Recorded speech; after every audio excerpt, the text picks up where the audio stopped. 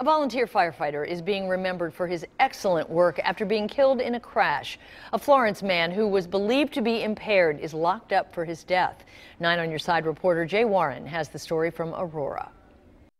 Heavy hearts here at Aurora Fire and Rescue as they mourn the loss of Jason Richardson. The guys here say that he was a firefighter everyone could count on. Inside Aurora Fire and Rescue, the turnout gear is ready to go for the next call.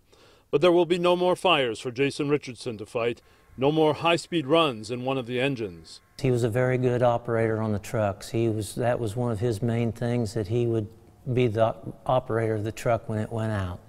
Took care of it, drove it, you know, made sure everybody had water when they needed it and whatever. So, yes, he was a good firefighter.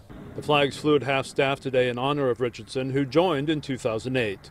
In your heart, you want to do it. And Jason did. He had it in his heart to give back. Jason was a big guy with a sense of humor, and not only fit the role, but enjoyed playing the horror figure of the same name for Halloween at a local haunted house. But all of that was cut short Saturday, Florence police say, along Woods Point Drive by 47-year-old William Stanton of Erlanger. Stanton is charged with manslaughter, assault, criminal mischief, and DUI. Police say he was under the influence when he struck Richardson. For Douglas Olmanseek and other firefighters here, Richardson's loss is the loss of a family member. You know them, and you know everybody. You know what people are going to do. You know what they can do and what they can't do. It's just hard. Like the other firefighters here, Richardson joined to give back to the community.